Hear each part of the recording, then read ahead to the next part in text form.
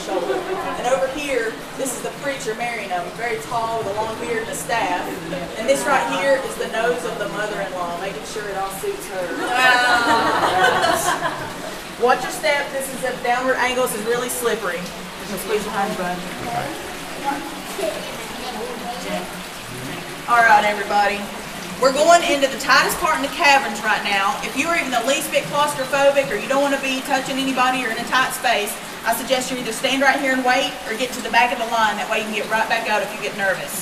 Because when we get you out there, if you look straight, you see that grate that's the floor? I need to pack everybody out there as close as we can so that I can show it all to you at the same time. It's our bottomless pool out there. It's really cool. But you can touch the rocks out there because you really can't avoid it because it's so close. But it's safe.